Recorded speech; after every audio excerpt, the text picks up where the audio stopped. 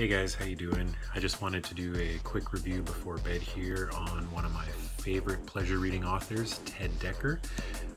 If you haven't heard of him, definitely check him out. But the book I just want to give a good review on is the book SkiN by Ted Dekker. Phenomenal book. Kind of creepy at some points, lots of excitement, lots of action. Anyways, here's what it says here. So a freak storm has spawned 3 tornadoes that are bearing down on the town of Somerville.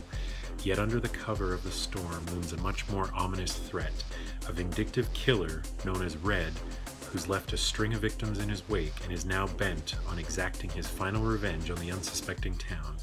But there is an enigma surrounding Red that the FBI is unwilling to admit. Closely guarded secrets of something gone terribly wrong beneath the skin of Somerville. Secrets that will destroy far more than one small town.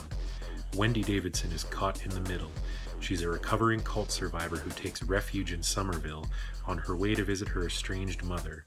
And with her, 4 strangers, any of whom could be the next victim or the killer.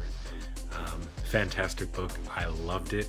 A lot of plot twists. Most books are good when they have a plot twist, but it's like twist after twist.